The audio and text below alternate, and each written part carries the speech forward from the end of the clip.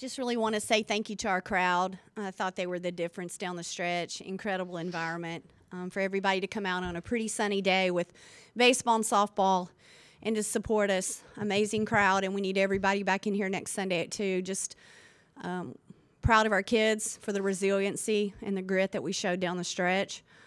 Says a lot about them with 8 minutes to go and the decision we made to defend a little better and find some ways to be the aggressor. I thought they're one of the, if not, I think they're the best defensive team in our league. Top 2, it's rotated a little bit, but unbelievable effort, unbelievable game. But the grit and the toughness by Alabama today was the difference down the stretch. Start with questions for student athlete. Sarah, Coach Curry touched on it a little bit. Can you just talk about that fourth quarter and the defensive, what was the defensive spark for y'all?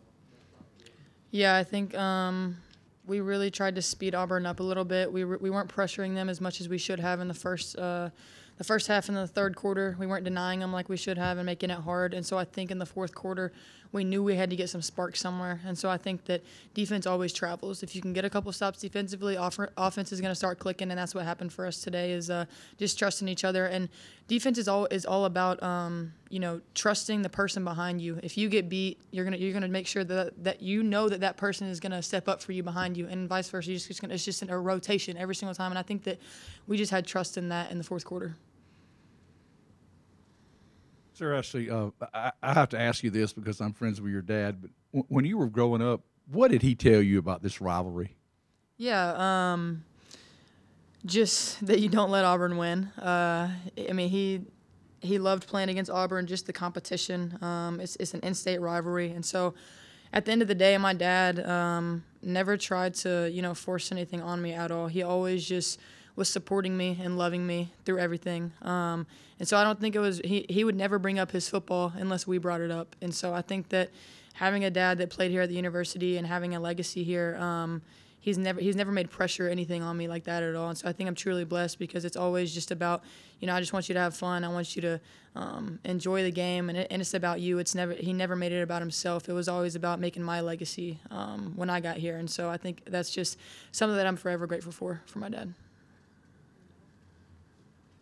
What does it mean to you to get over 1,000 points in an environment like this and with your teammates and with your coaches?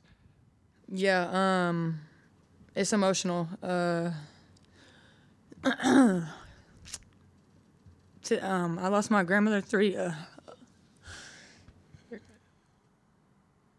years ago, February 6th, and today is actually her birthday. And so February is a really hard month for me. And I was 7 points away from 1,000 today. And so I think with the number 7, just faith, just trusting that God's always got me, just knowing that there's always a plan for everything. His plan is always perfect. I got SEC Player of the Week the day that my nanny died. Those 2 days, February 6th and February 18th. That just you can't. That's not a coincidence. That's just about just trusting, and that's all it is. It's not about how many points that I scored. It's more just about that I got to do it on her birthday today, and I'm just so grateful. And I know that she's so proud of me and had the best seat in the house. And so I just think that I'm always going to continue to trust my faith and trust God and know that whatever plan He has for me and has for this team that's all that matters. Aaliyah, you guys were down with 5 minutes left, and you guys came back for a 6-point win. What do you think that's saying about the team, the program, and future games for you guys and for anyone else that's watching? I think the LSU game was really our test, and the reason that we were able to come back in this game because we really got tested at LSU, and we felt like we were separating. And we talked about that as a team, and in our leadership group, we talked about how we did separate in that LSU game. And I think today we had that same opportunity to just either come together or separate, and I think today we came together and we fought. This is for any of you guys, but how was the energy of the crowd, specifically in the fourth quarter, able to propel your win and your energy as well when you guys played? Because obviously they weren't as loud as they were in the second and third quarter, but definitely in the fourth quarter you could hear it too, and it's like the arena was vibrating. How did that make you guys feel as a team?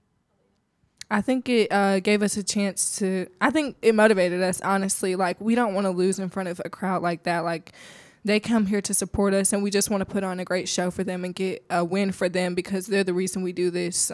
They show up to watch us play, so I think just hearing the crowd cheer for us just really motivated us.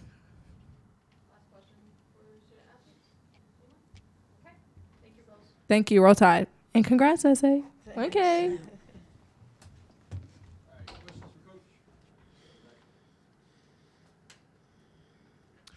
Coach, fourth quarter, 0 turnovers, but y'all forced 8 turnovers.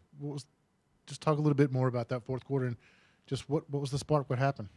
I'm not sure. I called timeout there with about 8 minutes to go, and just finally everything that we were doing and trying to talk to them about and what we were trying to be defensively, we just were trying to pull teeth. It felt like there forever, and for whatever reason there, I think we did a much better job of the sense of urgency, just trying to explain to them that something had to be different defensively, and we had to create some offense from turnovers, and we had to create some offense from getting stops and getting the transition game going. So I don't know. It just sometimes it's about hitting the right buttons, right? And we have to have some self-awareness. I thought our kids individually just kind of took it to heart at that point. We had to do something different.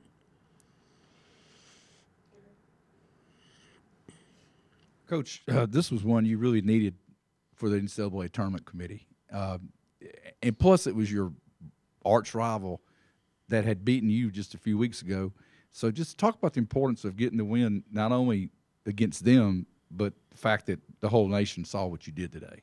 Well, I just think it's the way we won. It's important that, you make plays down the stretch and you get stops and you're the tougher team. I think that the committee rewards toughness and grit. And I thought today, those two were on display down the stretch. Was it a must win? People can say what they want, but at the end of the day, our net's third. And to me, this game counts no more, no less than any other. We can sit here and talk about, we've dominated this series. We've gotten 11 out of 12. All that matters now is at midnight we reset, and then we try to go get South Carolina. So, we have work left undone. We're not satisfied with where we're at. Any win in February is going to help your tournament resume. So win or lose today, we're still in the same position, and we need to continue to win games. And if you win and take care of your business, everything's in place. So. But I do feel like we're in today. I do feel like that probably put a little exclamation, but at the end of the day, we need to continue to take care of business and improve. Our goal, we're fighting for a top 4 tournament seeding. Like, we're fighting to have a double bye in the SEC, and that can legitimately happen. So we are excited about increasing our tournament seeding with the NCAA tournament, but more importantly, our SEC seeding.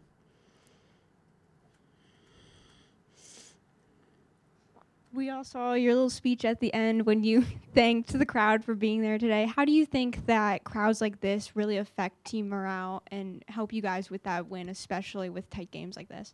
Well, we had recruits in the building for them to have the opportunity to see this environment, but more importantly for our team. These kids work day in and day out. This is our 20th win of the season.